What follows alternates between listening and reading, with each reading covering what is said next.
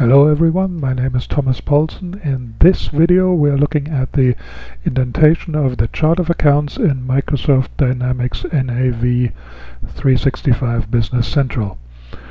You can see the chart of accounts is nicely indented, and the question is what happens when we add a new GL account. So let's say we set up a new bank account, and for that bank account we create a new GL account.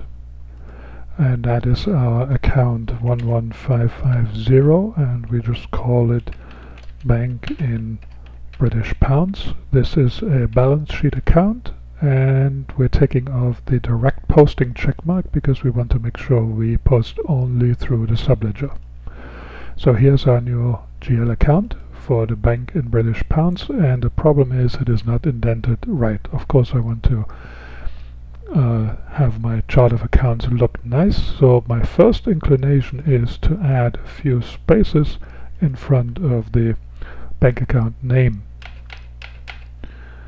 and I can do that, and now my indentation is correct, but it does not really feel right. When I look at one of the other GL accounts, I can see there are no spaces in front of the name, but the indentation is correct. So I'm not really happy with my first idea to fix the indentation, so I'm going to reverse that, and I take the spaces out again,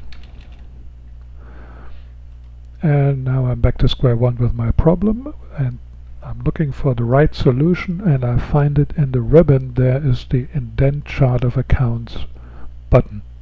When I click this button, I will be asked, do you really want to do this? Yes, I do.